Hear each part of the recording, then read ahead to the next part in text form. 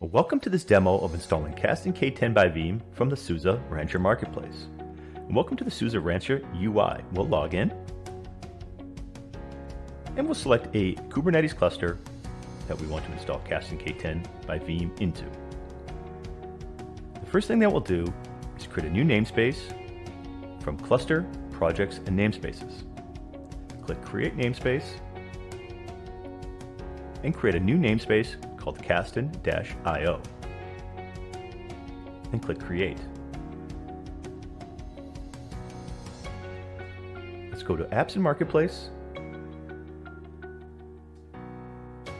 and click Charts. Search for Kasten. Click the Kasten K10 logo and click Install.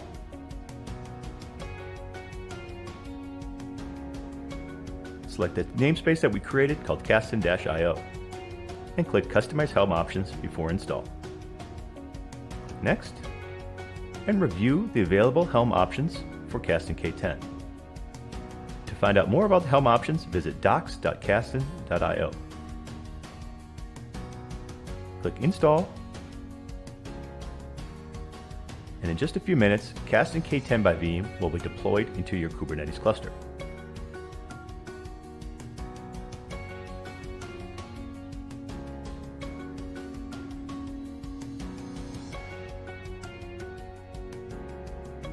Once the installation is complete, we're now ready to open up the Kasten by Veeam user interface.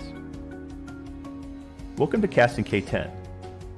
We'll first have to enter our email and company name to accept the end user license agreement.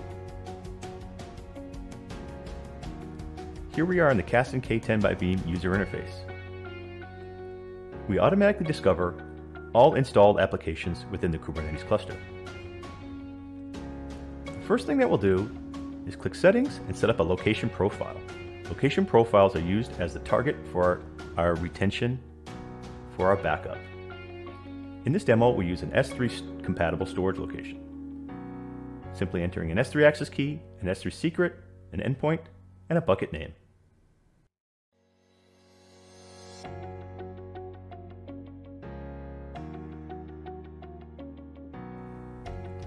In this demo, we'll install a simple application that we can use for backup and recovery.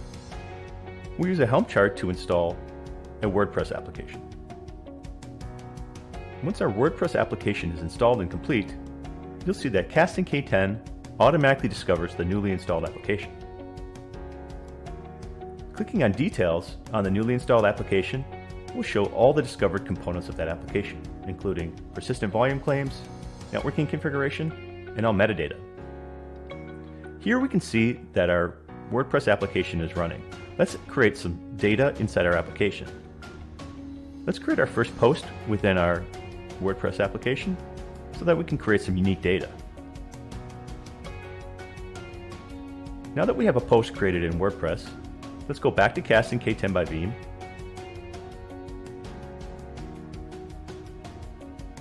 Click Create Policy and follow the simple UI here to create our backup frequency and our export frequency. Create policy. We now have a policy created to protect WordPress.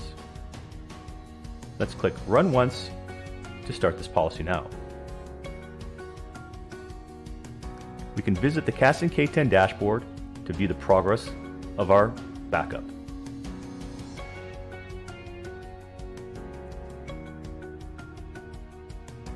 Kasten first snapshots the application and then exports the backup to our S3 target location. As you can see, our application is now compliant with our backup policy.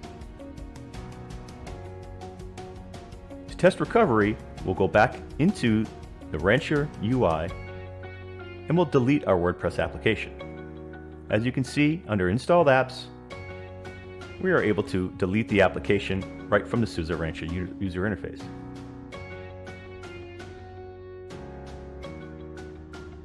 And then we can actually completely delete the namespace as well. Go to Cluster, Projects and Namespaces, select the WordPress namespace, and click Delete. We've now uninstalled WordPress and completely deleted the namespace. Let's go back to Kasten K10 to recover the application. Back in the Kasten K10 UI, you'll now notice that the WordPress application is no longer visible. To recover the application, we need to filter by status and choose Removed. From the Removed Applications list, we can now see the recovery points for WordPress. Choose a recovery point, recreate the namespace,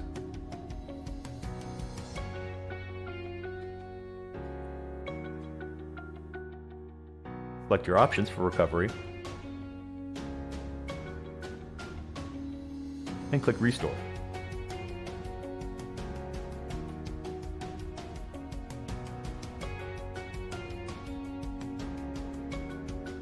You can watch the status of the restore from the Kasten K10 dashboard.